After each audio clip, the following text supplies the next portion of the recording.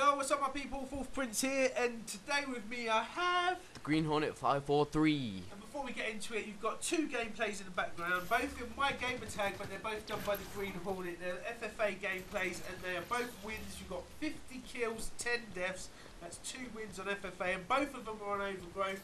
One's when they had the sword and the shotgun on the map, and the other one's when they didn't.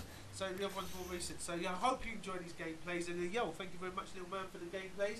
And we're going to chat today about Firefight beta that starts on the 14th of April, running through till the 18th of April, and then on the 18th of April, beta is coming.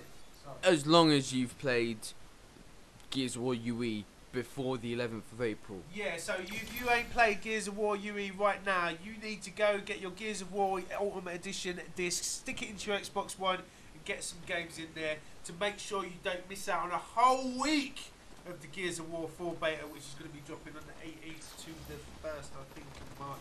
And but on the 25th, it's going to be open to all. So you people ain't had a chance or don't have Gears of War copies, then you at least going to have the chance to play it for a week. But don't miss out on a week to get your Gears of War edition, stick it in the disc tray and play that now. But yo, Firefight. What do you think about Firefight coming? Firefight seems cool, but my only query with it is it's Warzone Firefight.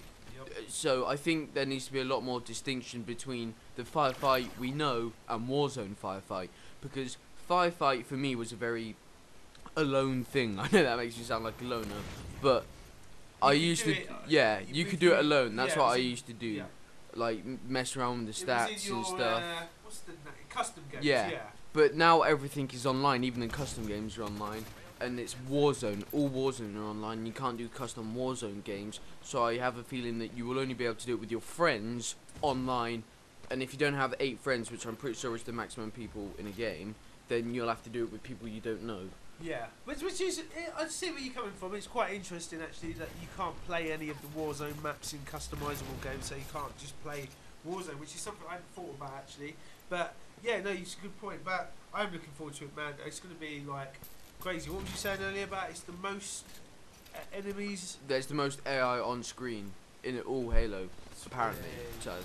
Yeah, so I'm really excited, but I do see where you're coming from. So you can't just say, I just want to play some Firefight on Baton like you did on Reach and ODST. And you probably won't be able to host it, because that would be unfair for everyone else because you'd have a better connection. If it is Warzone, then it will probably be dedicated, in which case then you can't mess around with the stats either, give yourself unlimited ammo. Yeah, which was also a thing. I played Firefight on Reach with people that put skulls on and stuff, and it was just, I like that. Yeah, birthday party and stuff. Yeah, I all that stuff.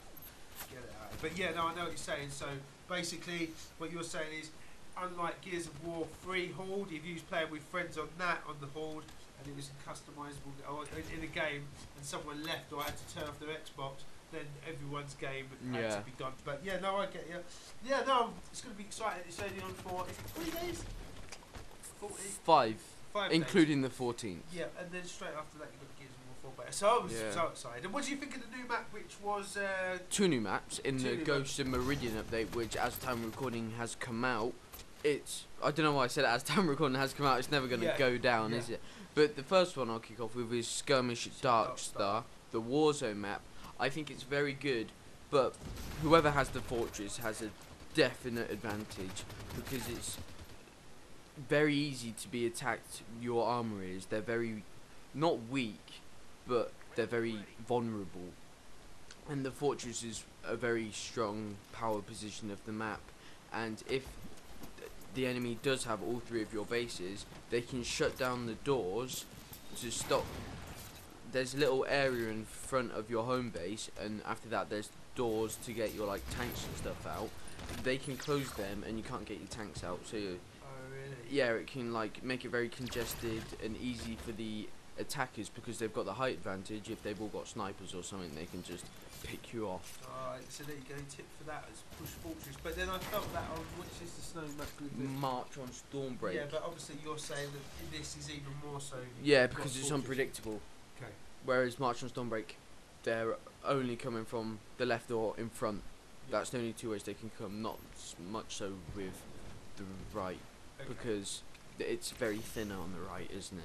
Cool. Yeah, I've played it once today. Actually, I'm trying to get on the map, but got everyone but that. But played it today. It was pretty cool. Was just looking around really. I need to kind of get my bearings on the map a little bit more. But I did see the Mantis guy, who's AI, who spawned in. That was pretty cool. So yeah, it looks really interesting. I'm really looking forward to playing it more. And obviously there's the other map, which is the arena map, which is called Tyrant. It is. And I've only played one game of that, and we're just walking around it going, we're getting shot loads, but you played it a lot more than me, so what do you think? I think sniper's very key. Push sniper, that's top tip for Tyrant. Top tip from Green Hornet. Yeah, push sniper. At least 3 of you really should be going sniper, because there's so many long sight lines on that map. The sniper is just so effective and useful. Whereas the scat shot, only a bit of it is up close and personal. Maybe the ricochet feature on the scat shot could come into it a bit, that extra distance, but it's more of a longer ranged map. Most of the encounters come in at long range unless you're all coming around the corner. How did you think it looks on the map? It is definitely looks different to, I know all the maps. Any of them, it's very different. It's almost like you're in space, but not the same kind of space as you are within the breakout maps. It's got a Colosseum-esque kind of feel to it.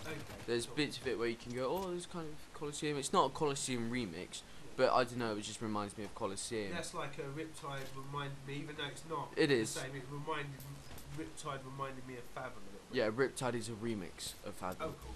Just like Regret is a remix of Truth, so if you didn't already know, that's why those maps share so many similarities. But weirdly, I like Regret and I hate Truth, but that's just me. I like them both. Truth, my favourite map in the game. I always get that map just because I don't like it. But anyway, what else was going to say? So yeah, it goes to Meridian update we had. You really enjoying it at the moment. I am as well. Liking it. So yeah, it's actually been really good update on there and really cool. And what was going to chat about next? Bad points. We're all. Theatre. I've had some problems in theatre. That's what I was going to chat about. Yeah. Only little things, just with it glitching here and there, you know, when you're watching theatre. But then I can't call it a bad point really, just because I wish every game had a theatre, which was as effective as Halo 5. But definitely, had a few glitchy bits with it. But it's like I love Gears of War 4 to have a theatre like Halo 5, because it has been so much easier. Instead of having to record every single game I play, I kind of have got dependent on the theatre. As soon as something good happens, then I can go back to the game, record it from there. So actually, it's not the worst thing in the world. Yeah, and if the servers do go down, as we briefly mentioned earlier, you can't go in your theatre. Yeah, they seem to be down at the moment. And as the time of recording, they're down. So sort out with people 3. You haven't had the best track record with multiplayer as it is. Don't make it any worse. Yeah, no, I would do wish that the servers, because once you go under the servers, you can't. Yeah, you can only do the solo campaign. That's it. You can't do no forge to go work on my map. It's a bit strange that everything's online, but it is one of them things. There hasn't been lots and lots of problems with it, and but one of the problems I had with Halo 5 was its launch.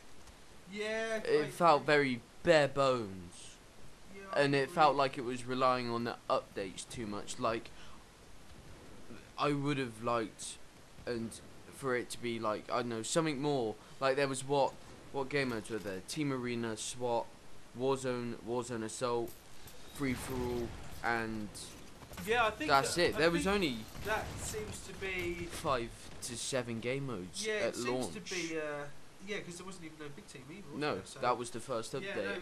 And the maps, remember there was no Overgrowth, there was no Riptide, there was no I agree. It was the same with Halo 4 as well. I remember when Halo 4 came out and that was lackluster at launch. And I feel like you do want to bring your game in hard at the start, because obviously, as much as it's really good that we're getting constant content for the game, I really do love that. But you do want to have a hard body game, because people buy it and play it for the first 20 minutes. If there's not much on there, they're the ones that take it back. I've already seen it pretty cheap to buy and take you back and get DVD shops. So that, I agree with you. The launch was pretty lackluster. But right now, I've got to say that it's still.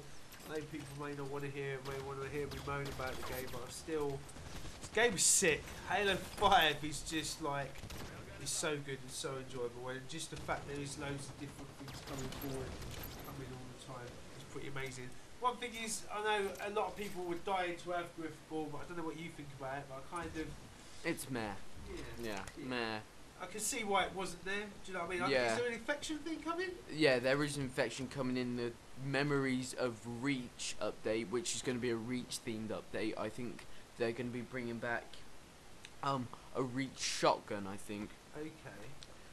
But that's all I know of that. And another thing, I know a lot of fans of Halo love Griffball, love Infection, but for me, I ain't gonna, you know, I just ain't for me, but it's cool that other people play. Yeah, I also don't understand. I think 343 at launch they were going into it competitive, but now the community have kind of gone, no, we don't really want this competitive push. We want a competitive social mix. Healthy balance, because you know I kind of like what's going on at the moment, and I think that they have really appeased what people have wanted. People moaning about Griffball not being there, bang, there you go.